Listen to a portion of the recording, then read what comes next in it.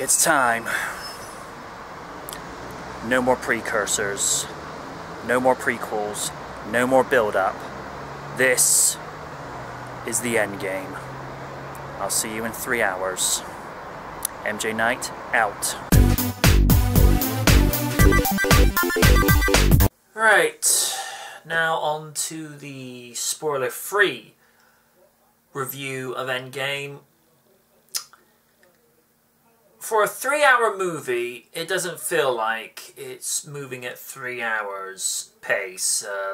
The momentum and the plot keeps going to the point that you're never bored. Even when there's no action scenes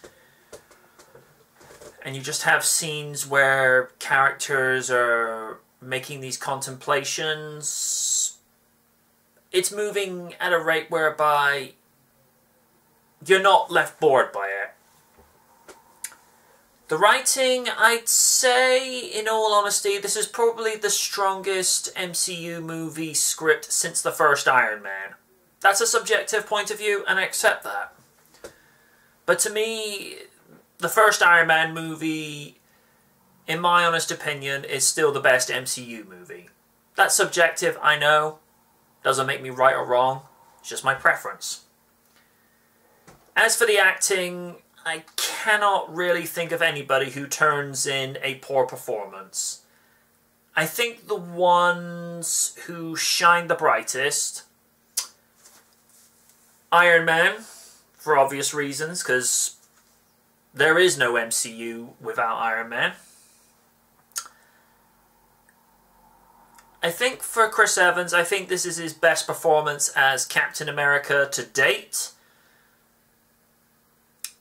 Mark Ruffalo is given a lot more to do this time around.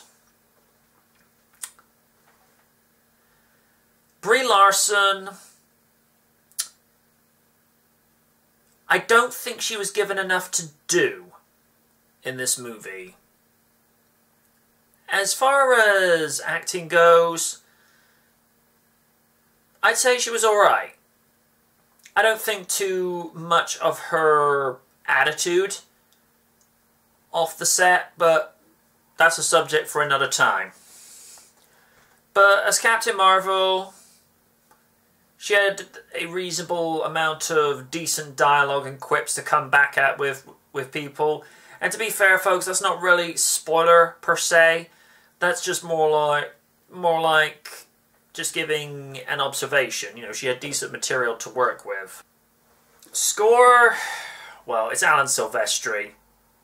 You know, this is the same man that gave us the score for the Back to the Future trilogy. You know you're already going to get something spectacular for the budget that you're given. And considering the movie's budget is $356 million, and since this movie has opened up, it's already taken $1.343 billion worldwide, which it smashed the record set by Star Wars Episode 7 back in 2015 as the fastest movie to make it to $1 billion. Although before that it was Jurassic World. And I've seen both Jurassic World and The Force Awakens, and Jurassic World's the better movie. Opinion only. Visual effects, well, for the $356 million that you get for this movie, visually it's their best one yet. So basically, in summary, it's the best MCU movie since the first Iron Man. The script, I'd say, it's very tight and keeps the pacing fluid and consistent. Like I said, even when there's no action scenes going on, you can see there's a lot going on in the background, and it doesn't leave you bored. So, yeah. 11 years since the first Iron Man movie, and we get the Endgame. We know that Spider-Man Far From Home is coming this July, and that'll be it from the MCU for the next 2 years. What we're going to be given with the next phase, I don't know. It's hard to say, but how they're going to top this, I don't know. I'll leave that up to the powers that be and the passage of time itself, but then again, back in 2008, did we honestly think we were going to be given an Avengers movie, or 2 Iron Man sequels, or even 3 Captain America movies? We had no idea what we were going to get given, so yeah. That's it.